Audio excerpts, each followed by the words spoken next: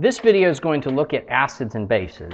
And to begin with, I want to go to a slide from an earlier video, but I want to focus on just the top portion of this sidebar that we saw in the ionic bonding video.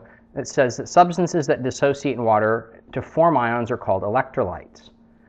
Another term for electrolyte is the term salt.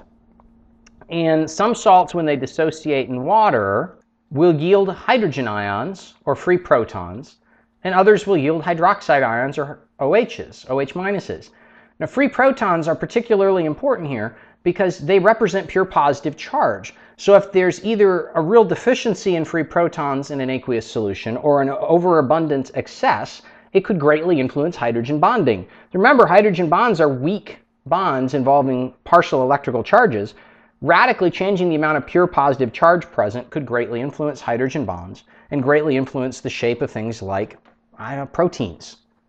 So let's take a look at substances that influence hydrogen bonds by influencing hydrogen ion concentration. Acids are substances, salts, that act as proton donors. These are substances that will increase the hydrogen ion concentration in solution. So let's look at some examples. Here's hydrochloric acid, sulfuric acid, acetic acid, carbonic acid, glutamic acid, and stearic acid. Each one of these has the capacity to add hydrogen ions, free protons, to solution by dissociating in water. So here we're seeing each one dissociate. Each one's adding protons to solution through its dissociation and increasing the hydrogen ion concentration. They all act as acids for that reason. Bases are those substances that act as proton acceptors. They're substances that will decrease hydrogen ion concentration, often but not always, by increasing hydroxide ion concentration.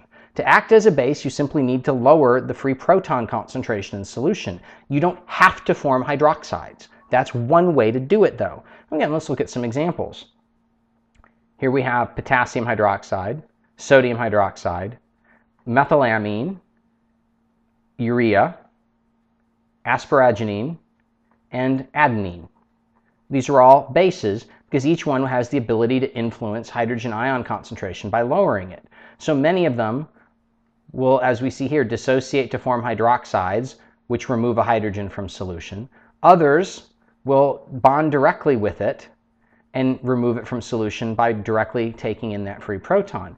Either way, each of these bases, as we just saw, removed at least one hydrogen ion from solution and lowered the hydrogen ion concentration. Remember, acids are proton donors that increase hydrogen ion concentration. Bases are proton acceptors that lower hydrogen ion concentration. Acids and bases affect aqueous solutions by changing hydrogen concentration, and hydrogen ion concentration is measured as pH.